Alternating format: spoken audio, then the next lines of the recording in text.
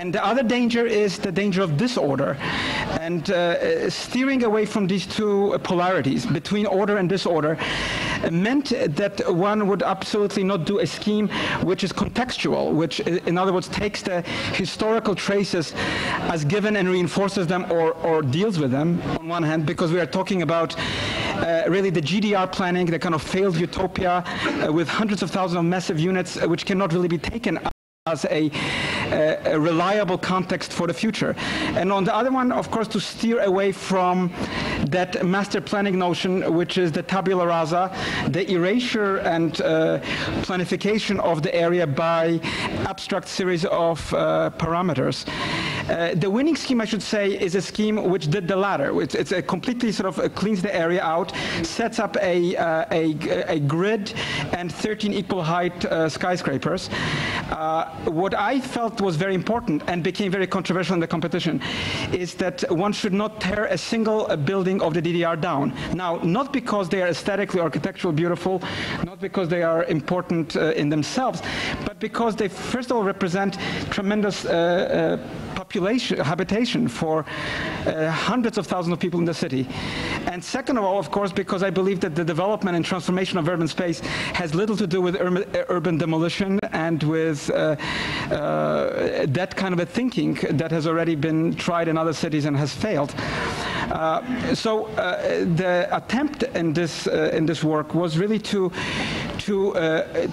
blend, sometimes in a parasitical and sometimes in a reinforcing way, the existing and the new, in such a way, of course, that one could not really recognize any longer either the context, nor could one recognize a new plan, so to speak, a new plan.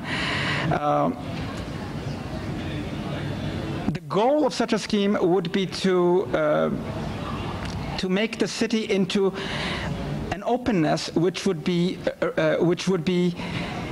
verifiable by unexpected events in the future, rather than closing it into a total planning scheme, which is, of course, to be realized within the next 30 years. That's the aim of the competition, that within 20 to 30 years, the winning scheme would be realized.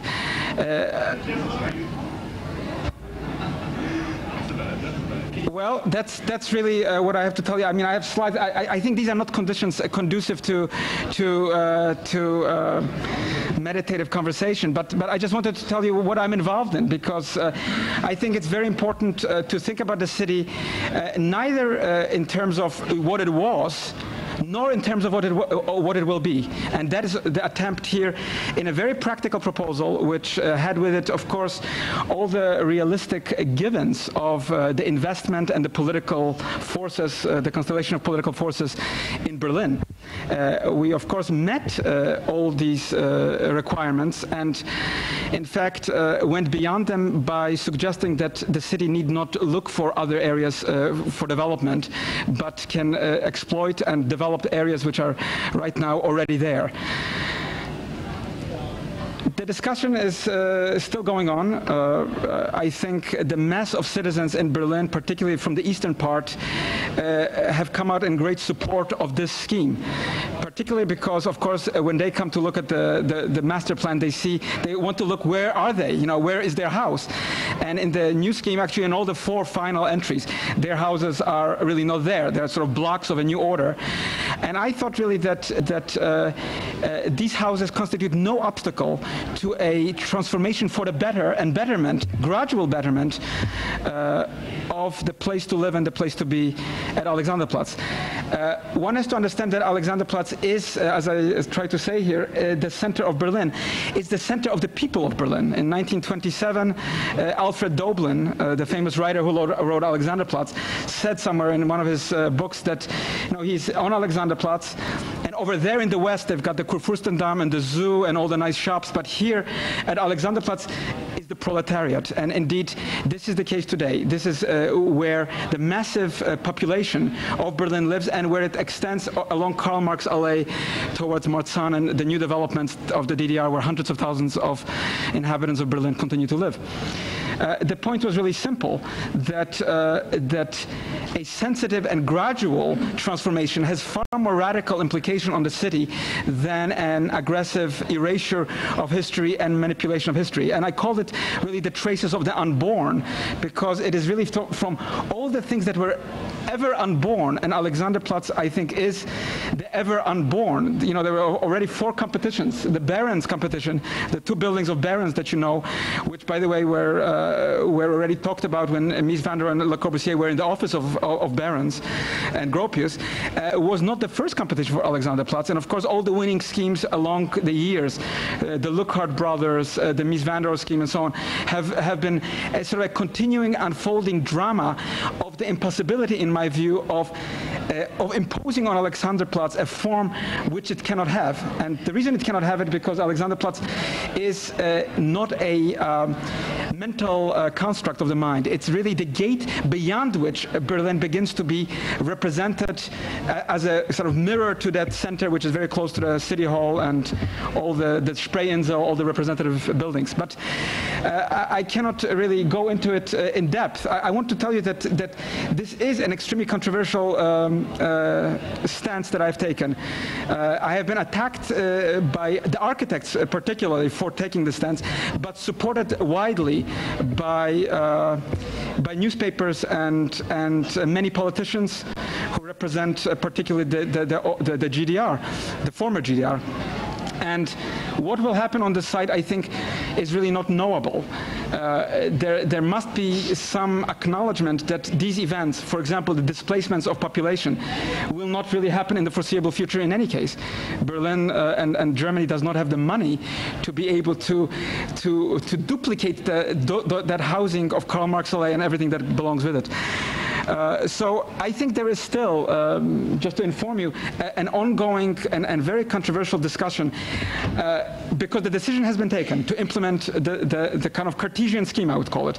And it is Cartesian. It's very similar in its logic to the Voisin plan of 1920. Although it looks like Art Deco skyscrapers, we know that this is not going to be possible because with the heterogeneity of investors from all over the world, one will not be able to legislate, at least I don't think one will be able to legislate successfully the form of buildings. And I have attempted in this work, and I cannot really introduce it any further in this context, I have attempted to make it open and extremely kind of disconcerting without ever having the scheme unstructured. So it is structured, but in a different way. And of course, it's the controversy of what is order. And the Senator of Planning, Senator Hasselmar, said to me that he does continue to support the scheme, but he cannot see how to realize it because there is an intertwining of these layers of new buildings and new streets while the old streets continue to exist. For example, that strip on Karl Marx Allee, which you didn't see because the video didn't go far enough, is built within all existing spaces that are now open. So there's nothing that is manipulated in the scheme which requires any constructivist approach to the city. That's, I think, the question. I think the question is also being asked in other cities, particularly in Europe, but also in other East German cities. I was in a symposium in Magdeburg and one in Dresden just a couple of days ago, and the same questions came out. What should be done with these cities? And I think the overwhelming answer in Germany today is they should be eradicated. One should really get rid of, the last, basically, 2 generations of buildings. One should simply start all over by imposing on these sites a new logic, which is, by the way, not the post-war logic of Germany, but the really pre-war logic, the turn of the century notion of planning, which is to legislate that all building heights and all images would be controlled through planning and through a kind of vision of the future. Which of course I'm against, because I think that Germany faces, as do other European cities, the problem of its own future, which is of course intertwined with its past, and the past is not even the past because it's not over. That's all I had to say about Alexanderplatz. It's a vast competition. I think every drawing in our, well, the required drawings are about as big as this wall, because they are at 1 to 500, and they have to show tremendous parts of the city, where these irreconcilable elements come together. For example, traffic, together with housing, together with tremendous office planning, and retail and shopping requirements, which are staggering. Probably the highest density in Europe will be in that spot. Finally, I think it has to do a lot with the image, because the image of all the 4 final entries, except for mine, was that this should be a quiet place enclosed by architecture, right? So it's a place like a kind of a piazza, enclosed by buildings with streets radiating from them, having shops and offices and housing somewhere behind it. And I thought that the planning of Alexanderplatz should aim to not to close it at all, to try to make it as open as possible, and that's not only spatially open, but also functionally open to vertical dimensions in terms of the subway connections and tram and car connections and vertical circulation, to make it as open as possible, because I believe that Berlin will need, as many cities, as all cities I think, will need to be open to transform themselves in a still less predictable way in the future. Well, this is a bigger issue, and we are all sort of relatively young. You're younger than I am, but I think you'll be around for at least the next 20 years to see how this experiment with architecture and humanity in Berlin will develop. And I believe that it will not succeed in imposing this new plan, that it will have to revert to my plan, even if it is involuntarily, because I think the pressures will be such that it will veer towards that kind of madness of mixing all the metaphors and all the structure connections into a totally different way of looking at them. That's kind of the beginning. I don't know what else to tell you without really showing you the drawings, but these are not good conditions to show you these things. And if you have a chance, I hope if you're in Berlin, I'd love to show you this huge model, because it's really, I felt that you can only win a competition with a model. And I was actually right. Well, the first prize was determined, I should say, really politically before the competition. It's a project that has been in discussion for at least a decade in Berlin. And but to steer at least to another idea required, I think, making a tremendously big model. And as students of architecture, you might be interested in this technically. How does one make a model which is completely fixed and finite, shows every window and doorway, but at least is totally changeable by people's imagination? And that was my effort in this model. And I think it certainly worked, because we had no friends on the jury to have it recognized. And yet, I think it was an inevitable momentum that had to sway the jury, particularly because of the investors on it, and not because of the architects or planners on it, towards this view of the city. I'm ready to answer any questions about this, but it's not really about this, because you haven't seen it. I haven't been able to present it. There are massive sections and certain very, very conventional drawings which are very, very clear. There are no diagrams. I have presented no diagrams. Actually, I was the only architect not to present any diagrammatic forms, like how it works. Just a vast model, which is almost half the size of this room, where people can point and say where they are. And where there is enough of a factor of recognition and transformation at work, which makes you at once find where you are and also lose it pretty quickly. That was the aim, and that's the result. I'm only reporting it now, I hope in a fairly sober and objective manner. Is there something on the slides? I have a few slides. Is it worth, you think, looking at some? Okay, let's see. Maybe they're better than the video. Okay. Okay. Can we? that was actually, that's actually the plan of Alexanderplatz, literally. It's not my hand, it's Alfred Doblin's. I found his right hand, his left hand. It's his left hand. And I found this thought. He said that when it comes to Alexanderplatz, and you'll see this statement in Alexanderplatz, the book, you'll see it in everything that Alfred Doblin ever wrote, which said that if you want to know what Alexanderplatz look at my left hand. And it's interesting because Doblin was a doctor, a medical doctor. You know, he only was interested in the city, but he was interested from the medical point of view. Next one, please. Okay, this is the, can you focus this? This is the required 1 to 500 model. Sorry, 1 to 500 model. And maybe you recognize that's a city hall here. That's the big place, and that is Karl Marx Alley coming from the east over there. And the competition site is all that kind of middle area, not only with the tall buildings, but even behind where some of the lower buildings are. Next one, please.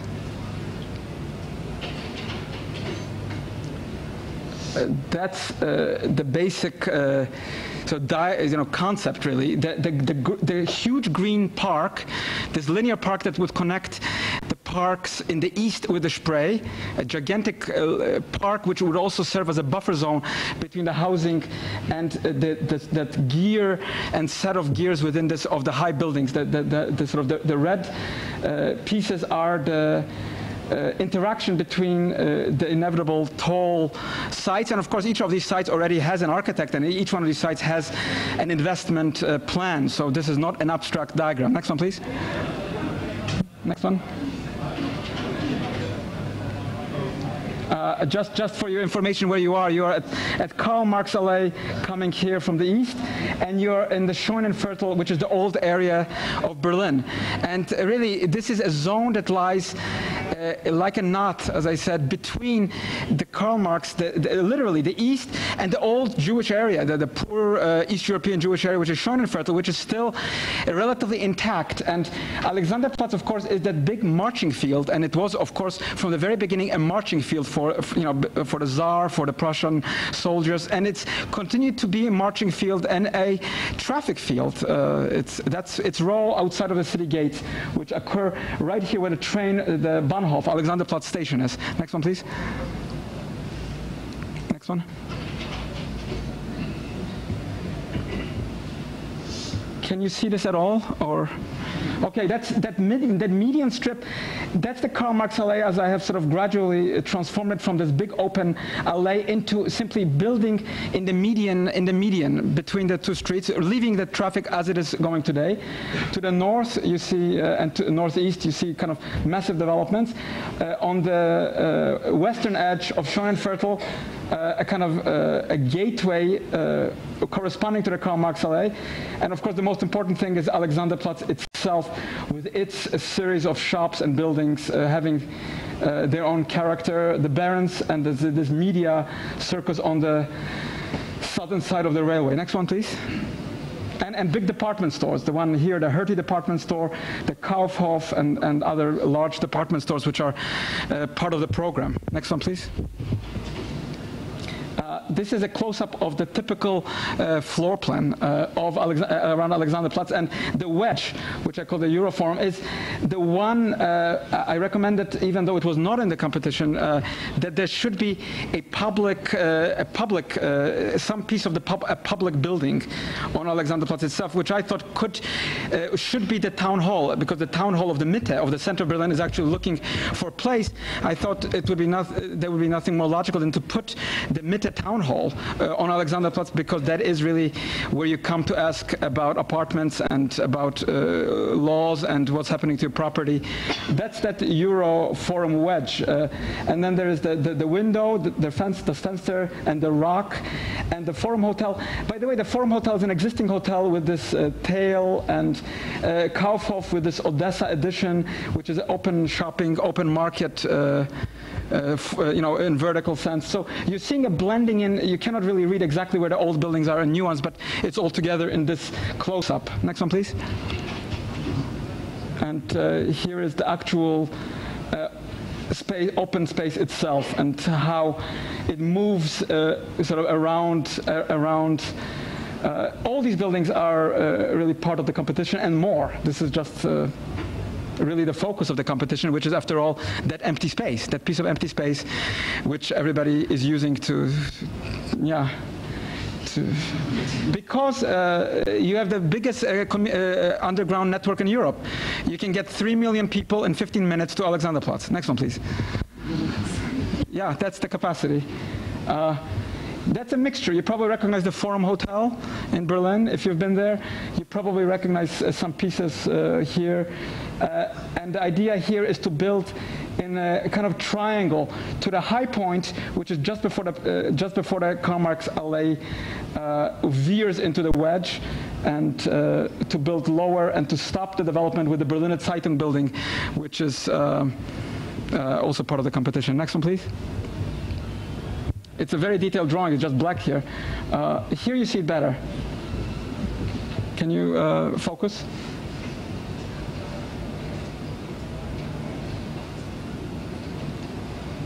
This is the view along the railway line, looking from east to west, but not along only along the transportation route here. Next one, please.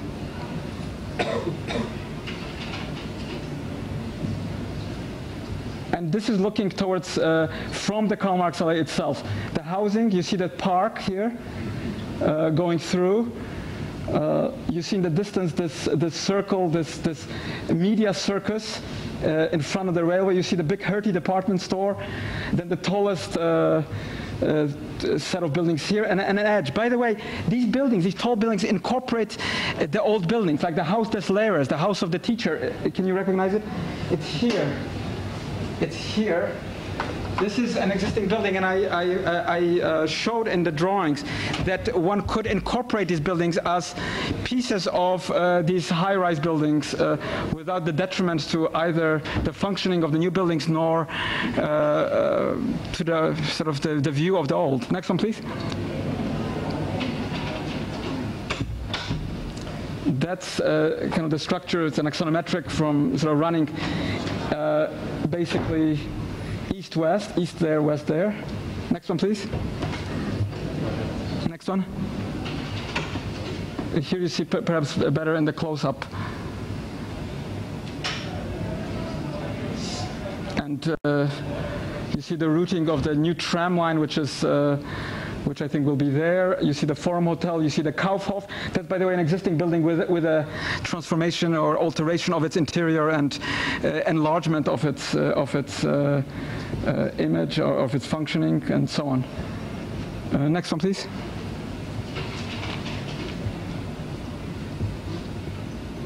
The wedge, this is this transparent building here, next to this very solid and opaque rock building, this is that vertical shopping extension of the Kaufhof. By the way, I didn't think that the existing buildings were sick. Most of the architects and planners talked about a sickness of the area. It was a sick area. It had to, radical surgery had to be done. I saw nothing sick about it.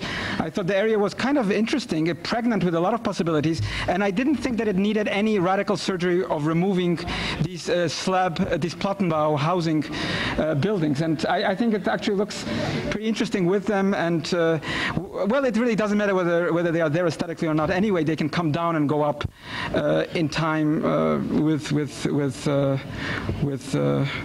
needs. Next one, please. Next one. Can you focus this, please?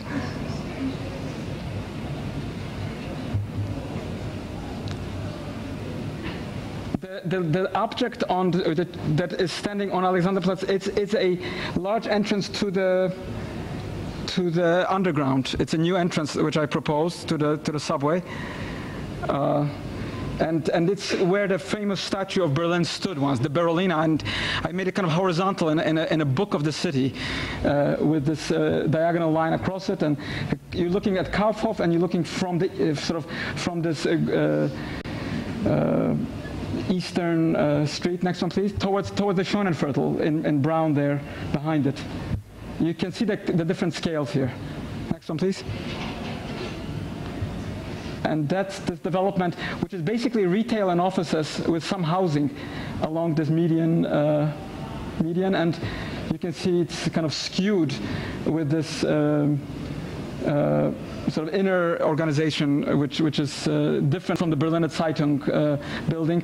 So the Karl Marx LA actually doesn't end in my scheme. In the older schemes, in the winning scheme, certainly the Karl Marx LA is made in the kind of Park Avenue space. Next one, please. That's a view along Karl Liebknecht Straße. The rail is here. You see a lot of existing elevations and so on. Next one, please.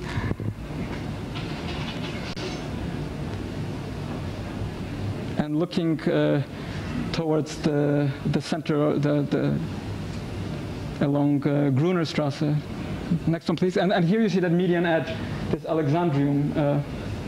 And you see the existing you can see how big the area is already now. There are at least 3 different scales. There's the historical scale of the Barons building. There is the new DDR scale, which is these big buildings here. And of course, still the newer scale, which will be now the scale of Alexanderplatz. Next one, please.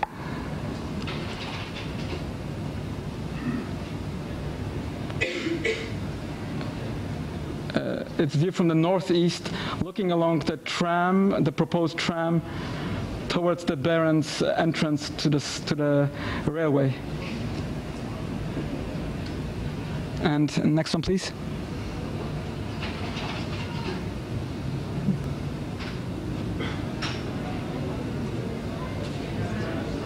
And next one, please.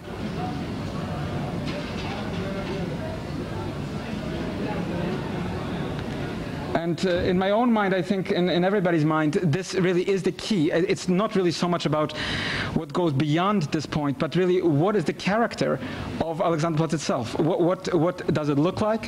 What is around it? What does one see when one stands in it? What kind of activity takes place in it? And as you see, I kind of left it actually and very open, and I did not in any sense suggest urbanizing it in a kind of Renaissance way. It's curious that every architect put cafes there and places to sit and to talk, and I think this is inappropriate at Alexanderplatz. I think it should have no cafes, should sort of just be a place to get out of and get in, but it should not really, it's not really a place to sort of linger too long. It's to meet and get out and meet and get in. Next one, please. And that's the general view with the Forum Hotel, the Kaufhof, the Hertie building, the railway, and the 2 scales of the east here and the Schonenviertel there. I did keep one idea of Barons, however, that at least when it came to the scale of Alexanderplatz itself, one should pay homage to that second layer, this one here, which Barons installed in this plan, which was never fulfilled because he didn't get a chance to complete it. Somebody else got the commission. Barons actually came in, I think, 3rd, and Mies van der Rohe 5th. So I figured as second I shouldn't complain. Next one, please. Okay. Should I'm happy now that you saw some sort of a little more civilized images to answer, if I can answer anything about the scheme or the approach to the scheme, or maybe you're just too tired and hot. But really, it's a question about imagery, about the pressures that cities are under, and in particular the idea that one should restructure in Berlin the city of the 19th century, which is, I think, the big political move to try to shape the city sort of as a turn of the century idea with 22-meter height buildings and with skyscrapers that really belie their position. So again, the effort is to hide the tall buildings as much as possible in the previous schemes, in other schemes, and not to acknowledge them as coming down into the kind of into the place itself. It's interesting because it is a political and ideological agenda, which I think is dangerous, to try to reshape the city by choosing a particular history of the city. And that's this hybrid that you saw is an attempt to answer or give an alternative that which says that one cannot choose the history of the city which one likes. One has to take it all, and one has to deal with it all. So I'm not a believer that one could choose, some history in the city and propel that history on, since once that history has been forestalled by subsequent development, that history, in a sense, has been a failed history. And again, my effort has been to show that it is possible on a pragmatic level to deal also and create a space which is, I think, good and improves the conditions of life without sentimentality.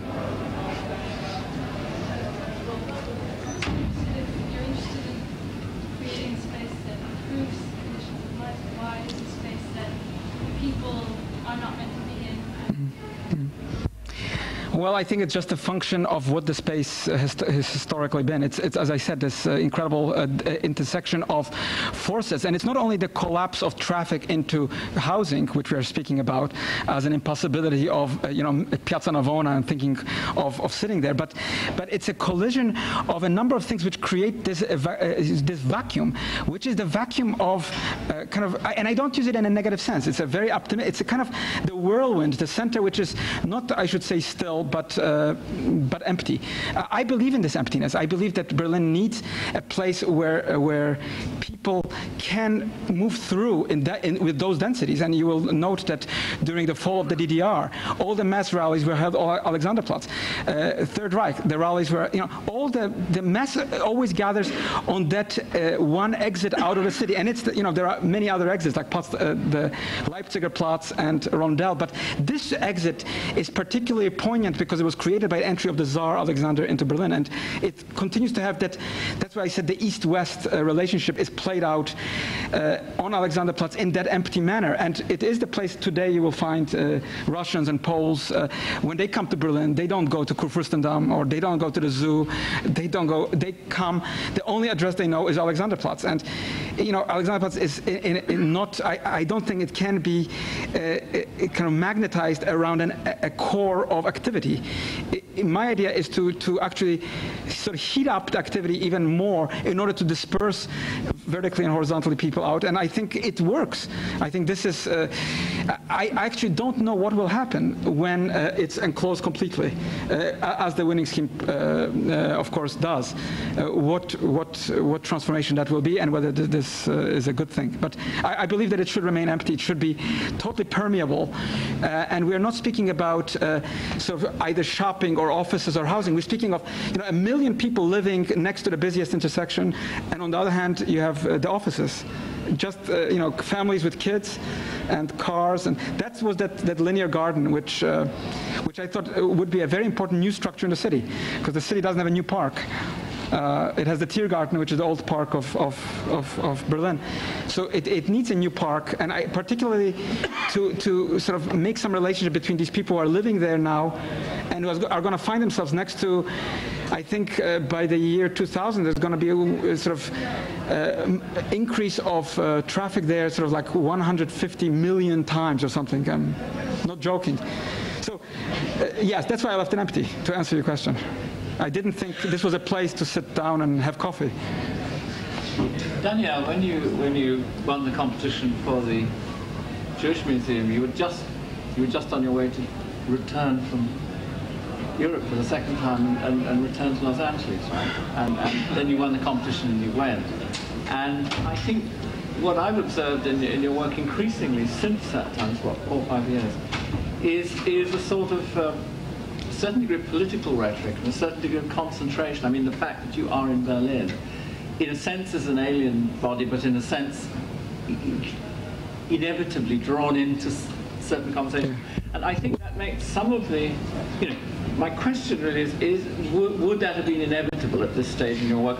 If one remembers you in your London period, or your Cranbrook period, or your Milan period, the projects you made had internal architectural rhetoric, but in a sense, if you don't mind me saying so, weren't localized. Mm-hmm. Well, you were an offshore, sort of hybrid. Yeah. And I sense each time you talk, that more recently, that you're drawn into this pan-Berlin conversation, and even the coincidence of the metamorphosis of Berlin itself, and that it is no longer sort of a fancy place pumped in with West money. Well, I think it's a good question. I think if one wants to build anywhere, in any city, you have to get involved politically.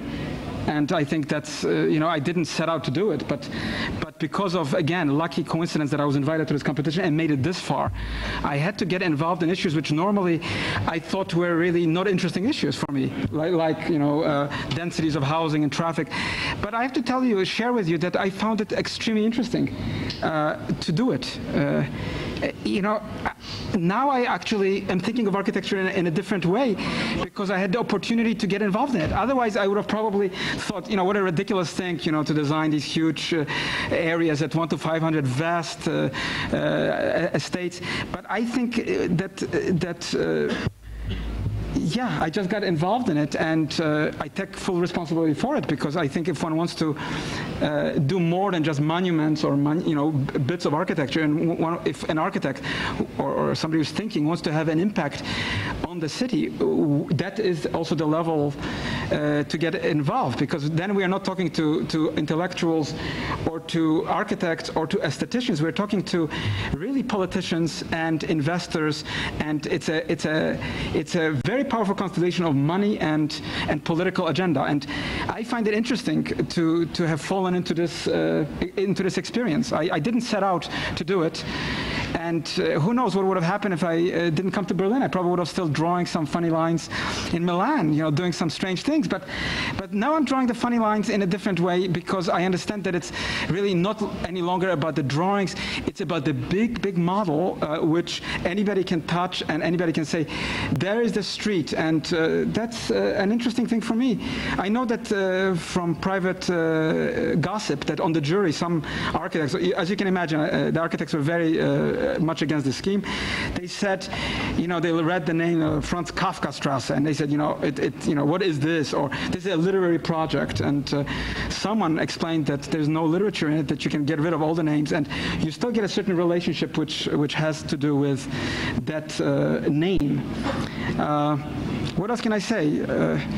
I can say that I found out that it's much more hopeful when one gets involved in this process than when one thinks that one doesn't have anything to say about it or do in it. And just from my personal experience, I've enjoyed it. I've enjoyed getting involved in that. I know it's it's different. It's a different task, but to the extent that Berlin is reflective of any place that has investment and a lot of building very quickly over the next 20 years, it's instructive, and it changes one's idea of the work. I don't think I could go back again to some of the things that I did prior to this experience. And not that I enjoy talking to developers or investors. I can't say that I do. But I think there is even a possibility in that very pragmatic realm.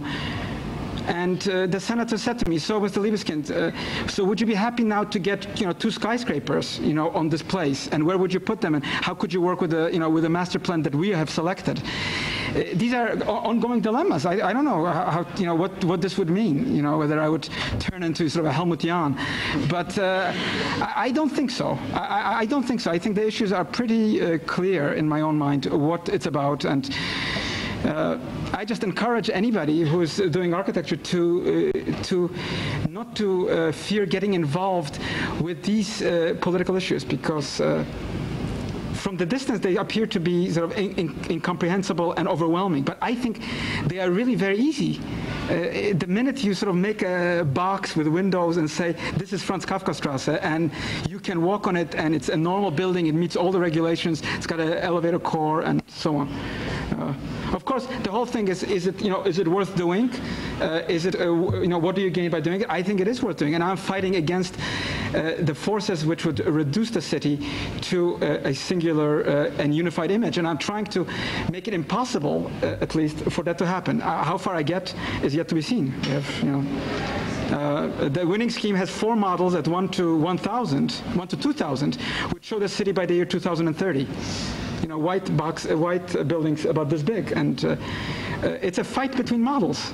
4 white models at 1 to 2,000, and 1 very big model from wood. You know, 1 is plexiglass and 1 is wood. 1 is with sort of light colors, pink and light blue, and 1 is perfectly white. 1 has gold and 1 has gray. And these are aesthetic questions as well, and they are questions of tremendous, I think, sort of innovative things. So I don't know whether I answered your question, Peter, but I can say that on the way you find other things and you get transformed by what you do.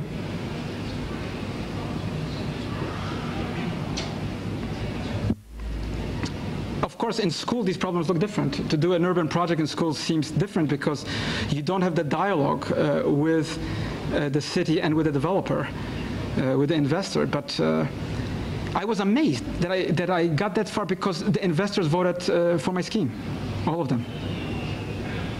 I just needed 1 more, but the investors were one vote less than the architect on the jury. Architects had advantage by 1 vote over the investors. That's how it was structured. Jeff. Forgive me, but that raises a really interesting question, and that is the competitions like these, whether they're invited or they're open, are almost entirely determined in the writing of the competition. In what? In the writing of the competition, even though you, among most architects, are well known for not obeying the brief too strongly or finding the strategic point at which not to blame. So, I mean, isn't it another kind of involvement, not just what you're doing, which I think is important, but also rewriting and rethinking how we even approach the problem? I mean, the mix of architects to developers, which was the opportunity for that little anecdote, is also the determining factor for the future of the city. So, how you write the brief for the competition, or how you... It seems to me that an appropriate point for the next stage in architecture is not just to think what is the most innovative solution to a problem that's been posed, but how do you rethink those? Well, you asked, I think the most difficult question is how far can you take the liberty to transform the political program? And I knew that I went far when I built on Karl Marx LA, because that was clearly stated as not to be done. That Karl Marx, and it was not explicit, but everybody understood in the competition that Karl Marx LA is going to be built around as a periphery and as a spine separating the big housing estates to the east and north from Alexanderplatz to the southwest. And I felt that was a good move to build on Karl Marx LA, even though it was outside the, and I knew that this would get me into trouble, and it did, because people said, you know, if you didn't do that, if you didn't do that, it would be comparable, at least, to, you know, not in the image but in the structure of the scheme, to all the other entries. But I think I did this because I think it is the right thing to do. I'm interested in what will happen to the city and to the Karl Marx LA, and I think the only way to not to eradicate the Karl Marx LA is to actually do that step historically, to build onto it, to transform it. I wouldn't say that the task of, as I see it, is to rewrite the brief, because then you just get disqualified. And I've had that experience as well in another competition at Sachsenhausen concentration camp, where I did not accept the brief and I didn't win the prize. I got an honorary, so it's worse than second. But I think it's interesting. One has to rewrite it in a different way, and I rewrote it in the image. That's certainly what they said, what the jury said critically, and I have to share this with you. They said, this image is too good for a planning competition, they said. They disqualified it by saying, this image we cannot choose because it's too good architecturally to be realized as a planning scheme. You will need Libeskind to do all the buildings, they said, which is completely not true, because it's only an image of what it might look like when you really get all these architects who are already building them. Helmut Jahn, Joseph Kleihus, Mario Botta. I mean, they already have their commissions, and they are just waiting for the planning permission to build on this planning, according to the planning competition. So yeah, it's a rewriting in what way and with what image, with what end. I actually never expected that I would get such a support from the people. The people of Berlin. Not people who are in the West, because they don't come to the exhibition to see it. They read it in the paper. For them, it's out there, you know, in the East. But the people from the East have overwhelmingly, I think, come in favor of this project. My problem is that they don't have any representation right now in Berlin, because all the representatives of the former GDR are now West politicians. So, but who knows? There's an election coming out in a few years. They'll be voting again, and Alexanderplatz will be, no doubt, still in discussion. Since to build these 30, 40 buildings on Alexanderplatz will take amazing amount of time, and it depends on the economic, you know, who will really build, will they build so quickly, what capital will come in there, will they want to build with granite and punched-in windows, which is, by the way, the suggestion of the first prize, that all the buildings be equal height, all be the same color, and all be built in granite with a certain proportion window, like Rockefeller Center. But I think this is not likely, because I don't know who's going to, you know, whether they can get away with it. Now, it could be that they can. You know, the city authorities are pretty strong in Berlin, have traditionally been very strong, and have been able to say what will happen. Okay. Who got first place? Mr. Kohlhoff, who's a Berlin architect. I should add also that the jury was completely from Berlin. From, you know, there was no external juror, which made it really a local competition. And to answer your question, that's why I was probably in it, because I qualified as a local. Anybody else to just? The option is very interesting, but I'm thinking about as you make a new place, a new Alexanderplatz, you probably will also, I can imagine, that generate new organizational systems. So probably can you be sure that the things that will generate, as nature does, will it not be these things that you explicitly didn't want to happen there? And secondly, if things, for example, and I'm thinking of the text by Martin de Maasmeer in the AD for the Sea Bruges Trade Center of Francoras, that, for example, new situations or organizational systems could happen. Are you open for this? Of course, you raise a very interesting question, but it has to do with specific situations. I think Berlin, one would have to understand also what is the ongoing problem of Alexanderplatz. This city, this part of the city, you have to understand, Alexanderplatz in 1923 was completely leveled, basically. I mean, Berlin, let me put it this way, is the only city in the world, the only that I can think of, where you can have a street and a plan will come and they say, let's get rid of the street. Usually in Paris, New York, London, when there is a street, especially an old street, like 200-year-old street or 100-year-old street, you don't get rid of the street, right? The street, even if it's a modern housing estate, kind of stays. The street direction is not altered. Berlin, for whatever reason, I never understood it quite, is a city which continually transformed its streets at this location. It's mysterious why at this place, before the cataclysm of the bombing of Alexanderplatz, which was of course the central bombing raid of the RAF, why the streets in 1923 became the biggest alteration of the city. Why did they alter those streets into a kind of a diagonal going towards the east? Not exactly towards the east, but pretty close to where Karl Marx LA today is located. So I think it has to do with specifics of the city history.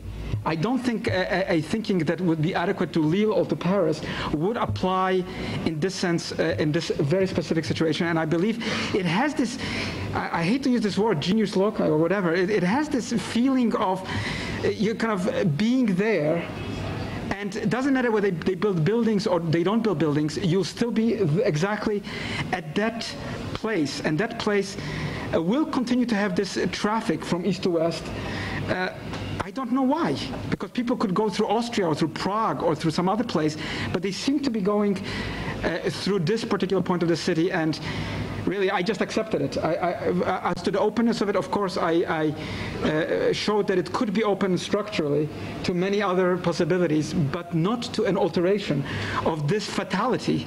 And this fatality has to do with the destiny of a certain of a city situation, which is can be taken either pessimistically to say you have to control the fatality, or optimistically by saying let it kind of happen. It'll happen anyway. Let this heterogeneous thing take place in as much room as possible to give it. That's a tension between creating a scheme whose possibility is actually in the past. That's why I call it the traces of the unborn, and all those lines I try to work in that particular way, like this Dublin hand, which I think is the right idea. You put your imprint of the left hand, not of the right hand, of the left hand, and you've got Alexanderplatz. Kind of a leftist Alexanderplatz notion, always. Yeah, nobody actually knows who lives there. No, who lives beyond this town hall? They say the people. And now that I teach also in the East, I've become a professor right behind Alexanderplatz, I see that no one has ever ventured there from the West. People go for a tour trip or something, but this is another interesting thing about the schizophrenia of the city, of any city, which is exposed in Berlin very clearly, and in Germany.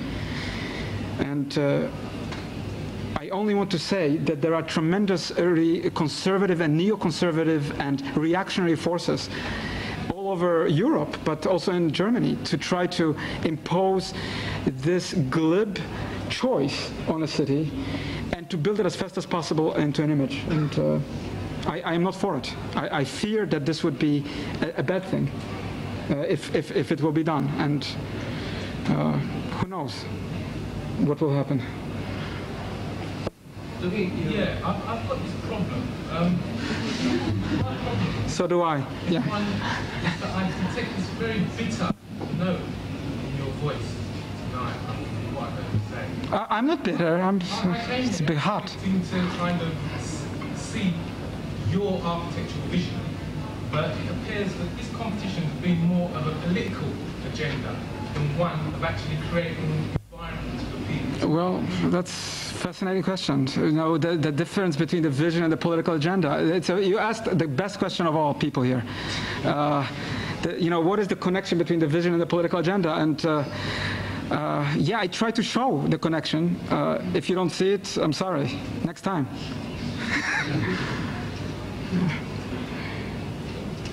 I'd like to talk about the relationship between this work and your earlier work. Looking at it myself, knowing a certain amount of the older work, obviously there's a huge sort of difference in scale. And for me personally, that offers perhaps a rereading of the earlier work, just suggesting a sort of scale attitude towards the earlier work. And then now, because of the specific scale of these operations, it offers a particular way to look at the older. Do you have a relationship position yourself as regards that earlier work, which is different now from having worked on the Jewish here and to an extent the City Edge project, particularly this one? Do you reread that, or do you sort of constantly move on and distance yourself?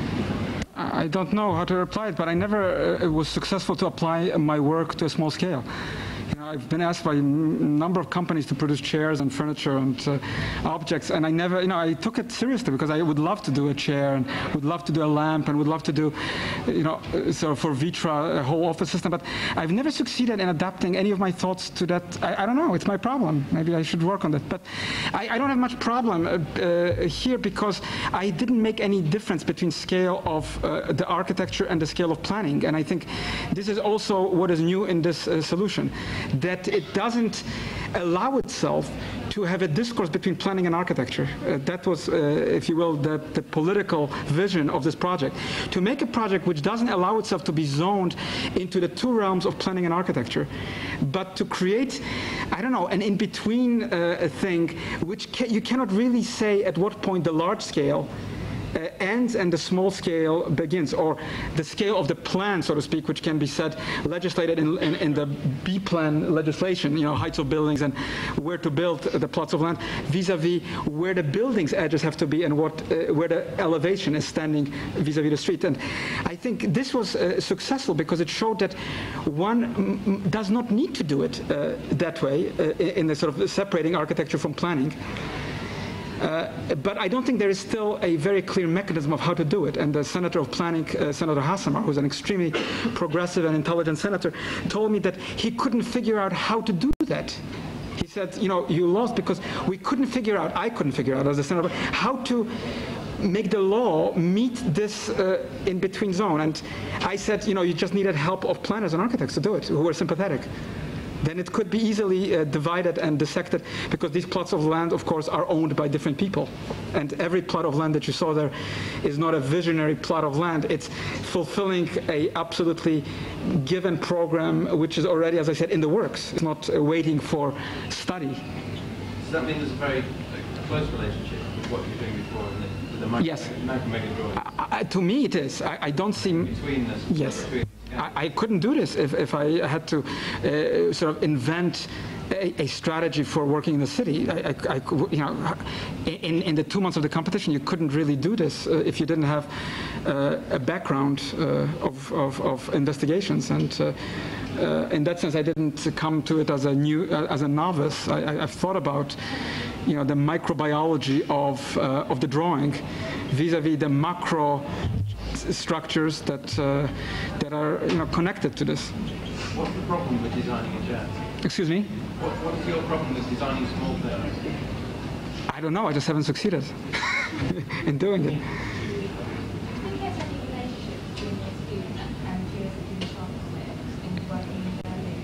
Between this scheme and you work as a Jewish architect working in Berlin, your Jewishness needs part of your work. I don't really know. Perhaps I am more interested in the history of that city than many architects today and many politicians who seem to say that the history is a waste of, that some aspect of history is a waste of time. That is the message you hear in Germany and Berlin. Some history has been wasted. We've wasted, you know, 60 years, and now we have to sort of recuperate. And I think you don't waste time in history. There is no wasted history. That's one of the fields that doesn't really suit itself to a sort of a garbage heap, because we are part of the process of that heap. So whether it's because I'm Jewish, I don't know. I think I'm interested in that palmistry and that palm reading of the city, because I think the unborn is what the city is about, and the city is ever the unborn, right? I mean, any city is the trace of what cannot be born in a city or anywhere in its vicinity. And I think only those cities, to my mind, are great who respect that tendency of the unborn. And you know, we can find places and networks where that unborn stands out in its full realization. Berlin is full of it. So yes, I'm sensitive perhaps to it the way if I was you know, a German, somebody who had German parents and German background and had grown up in post-war Germany, maybe I would not have this feeling. But I have to say that there is a tendency now, a very aggressive imperialistic view within the West Germany to impose on half of the country, which is, we will tell you what to do. And we've already done it, and we know exactly what not to do. And what we won't do is the architecture of the post-war. Because that has failed in the West, we don't want you to have it. We will give you the architecture of the original East. And that's, of course, something very disturbing to me, because that was the rhetorical stance of other planners whose work I don't appreciate much in Berlin, like Speer, who said exactly that. And he was, as you know, Leon Krier says, a very good architect. And yeah, that's that discussion. Your project has a grand scale to me. Is it a grand gesture, or are you trying to sympathise with these German people? You just said that they were steamrolled, more or less. I'm just trying to work out where you're coming from. Is it an ideological thing? It doesn't have any it doesn't have any bigger scale than any other scheme. They all have the same scale. They're all exactly identical. It's not a choice of scale. You either are, you know, I mean, of course there was one architect in the competition who said, we will redo everything, but we'll build 3 towers only, 3 very, very tall towers, because we want it to be the old Berlin. Those were East architects, by the way, who in an ironic way did the wrong thing, because they rebuilt everything, but they also wiped out everything in order to rebuild it again, right? So they got rid of the housing of the East in order to rebuild the 1920s eastern part. I think this is not a choice. The scale of that area of the city is not a choice of the architects. It is going to be there. That's the brief. If you don't want to do it, you protest and say, I don't want to do the competition. And of course, there were discussions of newspapers. People say, no, should the scale be there of a skyscraper? You know, should there be high-rise buildings on this spot? Because they have never been there, high-rise buildings. I believe that there should be, because that's part of the development of the city. Aren't the other schemes breaking the site up and making a place, you know, bringing the scale down? No. You'll have to see this. There will be, I'm sure, many books and many publications that will show you the schemes. They don't do this successfully. I think 13, 50-story, 60-story high-rises of equal height don't break up the scale. I think, in fact, they quite increase it in their own way. So, but anyway, I didn't think that the problem was to make the scale smaller. Not at all. It was to clearly show the inherent contradiction and the irresolution of irreconcilable elements such as housing and massive office structures and conflict of history. And I've done it in what I consider in an optimistic and forward-looking way to sort of bring the city into a better way of living in that area. Yes? What was it like to plan such a space into the Alexanderplatz while at the same time surrounding and changing extremely as well? I mean, the Potsdamerplatz is quite Reformationist. And we were talking of the Alexanderplatz as a sort of center, which, I mean, I have problems of talking of the center in Berlin because they're sort of, I mean, this is the thing about Berlin, I think that there's sort of difference. Okay, I think this is not true. I think this is one of the myths perpetrated by this present historical and critical, that Berlin is a polymorphous, polycentric mosaic of interesting neighborhoods and so on. I think this is not true. I think Berlin does have a singular center. It is on Alexanderplatz, and I built it as a center. Okay. Thank you. Thanks.